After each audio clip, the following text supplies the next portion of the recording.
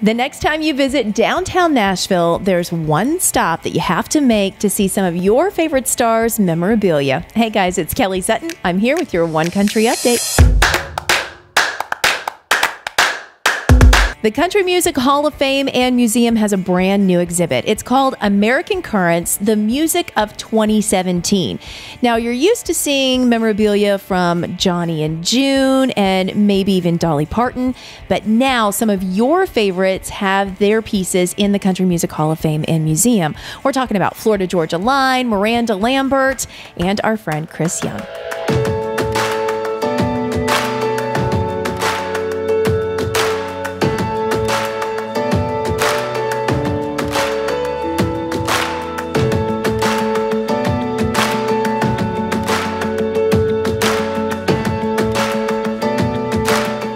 The American Currents exhibit is open now. You got to check it out. Come visit us in Nashville. And if you want more country music news, you know where you can find it, onecountry.com. And make sure that you're following us on Instagram.